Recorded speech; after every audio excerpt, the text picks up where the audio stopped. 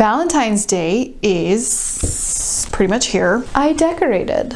Whether Valentine's Day is come and gone, or if you hate Valentine's Day or whatever, I kind of wanted to do a little bit of a reading situation on love, but not like your love life. I want to do something more about like, what do we need to know about love? Because it's a complicated emotion and feeling. Are emotions and feelings the same thing? We're gonna ask our animal friends what we need to know about love, because no one knows anything better than nature. And so that's who we're gonna ask. Hi, I'm Kim, psychic, tarot reader, and animal mystic. I do psychic reading videos like this one. I also talk a lot about animal messengers and spirit guides and things like that. If that sounds interesting, mildly, feel free to subscribe to this YouTube channel. I feel like I look like a grumpy substitute teacher. See what I mean? I'm going to be using the Woodland Wardens deck by Jessica Rue. It will be linked in the description below. What do we need to know about love? Who wants to come out to play and speak to us about love? They're like, we're far too evolved for that emotion. What is love? Ladybug, happiness. Oh my gosh, how cute is that? Okay, here's this. Can you see that? Okay. Ladybug speaks to happiness and joy and luck. I feel like I want to say Ladybug speaks to luck, that there's a lot of, you're lucky if a ladybug lands on you and that kind of thing. I feel like that is a cultural thing in some places. I could be misunderstanding that, but that is a word coming to me, is luck, happiness, joy, good fortune, that kind of thing. And like, what is love but happiness? And I think that that's something we kind of need to stop and think about sometimes in our relationships, is that love is not meant to be dramatic. It is not meant to be difficult. It is not, love doesn't make us feel, isn't supposed to, I guess, make us feel bad about ourselves. Love is not supposed to make you feel less than. Love is supposed to lift you up. Love is supposed to add to your life, not take away. And that's kind of what I think Ladybug is here to say, is it's like, love is meant to be happy and good. It is not meant to feel bad. It is meant to feel good. And who is, you know, you can't feel bad when you're hanging out with a ladybug, because they're just so cool. They're so cute and like nice, and they don't hurt anybody. They are good for your garden, and they just add to your life. They don't take away. So love is happiness. It's not unhappiness. And so that's something to really think about what love is. And what you need to know about love is that love is good, and love adds to your life, and love makes you feel better. Love is not supposed to make you feel not good or worse or less than or unhappy. Think about that. What else do we need to know about love? That's the couple. We've got two who came out. Oh, okay. The bee and the sheep. Interesting. Okay.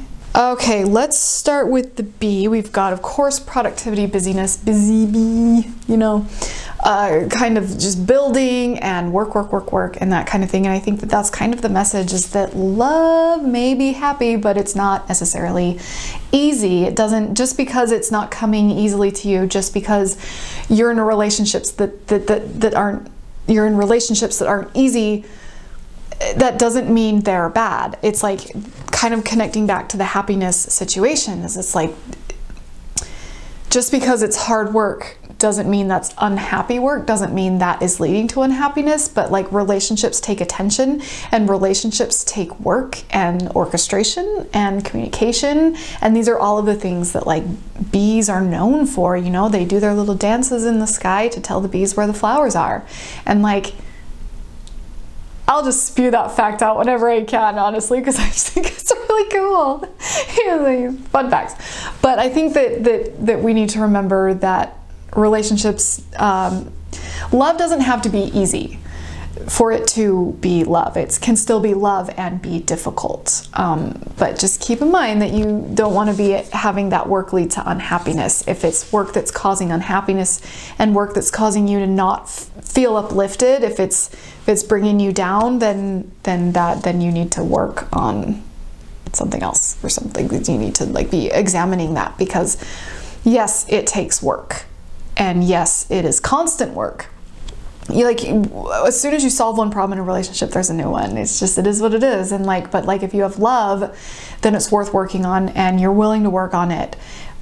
But keep in mind, if you're working on it and it's not making you happy, then you've got an issue that you need to examine. So relationships take work, love takes work, even non-romantic relationships, parent-child relationships take work, friendships take work, work relationships take work. Keep that in mind. They're not all easy peasy lemon squeezy. They can be simple, but that doesn't necessarily mean easy. So do the work that's involved if you want to have a successful relationship, and with any relationship. So just love in general, part of love is being willing to put in the work. Okay, sheep here also. So this card says sheep stands for devotion, which I can see how that can come to mind. But for me, sheep is a lot more about following. I'm getting following, which is kind of the devotion angle here, is that it's like sheep is devoted to the flock. You know, like sheep is going to follow the flock and the flock is going to follow the shepherd, and the sheep isn't in any kind of mood to rebel against the flock or separate from the flock or be independent from the flock. They're like, no, no, no, no, no. This is my people. I want to be with my people. And so I think that this is kind of a message to follow your flock. Okay. It's a little bit of a find your tribe, find your people kind of message. And so this is, the sheep is saying, find your people, find your flock, and love them. Love just takes so many different forms. You know, there's romantic love and there's friendship love and there's all these different kinds of love, but all of it takes a certain amount of cooperation and work, like with the bee, but also a following, a trusting in your people, and trust the flock. There's got to be a better way for you to tell me that, little sheep. Please, can you give me some clarity on follow your flock, please? If you love them, and if they make you happy, and if they help you feel safe, and if you love them, then it's okay to follow them. It's okay to stick with them. It's okay to not be independent. It's okay to coexist in a flock with a family, with your person, with your friends. It's okay to be a part of the group. You don't have to be a lone island. You're gonna find more love and satisfaction and joy and happiness if you kind of be a part of the flock that you love. You don't need to be the black sheep, so to speak. Even though the black sheep is still a part of the flock though. The black sheep doesn't live alone. So being alone isn't strength necessarily. It takes strength to be alone, but it also takes strength to be a part of the group, and it's okay to have that strength. And that's where there's a lot of love. So that's something you need to know about love. We're gonna pull one more because I don't want to keep you here all day. What do we need to know about love? Who's got a message about love?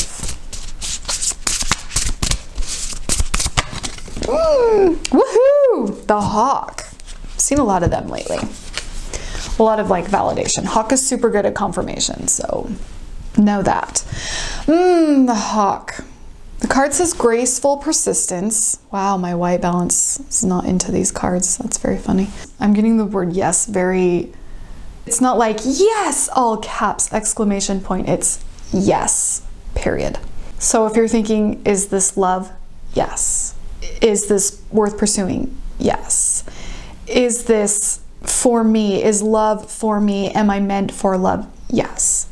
Yes. Yes. You're asking the right questions. You're doing the right work. Yes. Sometimes love is about saying yes. That's kind of another secondary message I'm getting. Say yes to love. Say yes to the partnership. You know, if you're not sure you're right for a partnership, try saying yes. If, you know, it feels adventurous, if it feels, I think there's literally a hawk outside right now.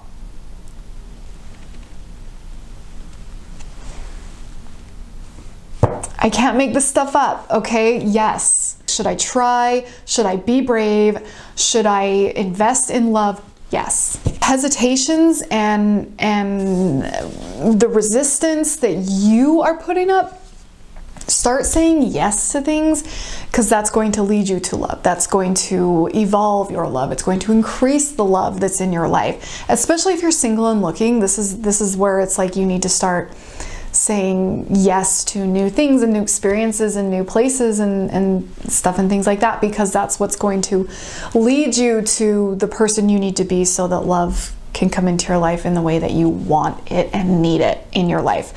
So start saying yes, start being brave, and start leaning into the confirmation you're getting from the universe that you are deserving of love, and that you are worthy of love, and that you are capable of love, and that you will have it. And if you do have it and you're having some questions and some things, start saying yes to things and see where that takes you. See where that takes you, because sometimes love is about taking a chance.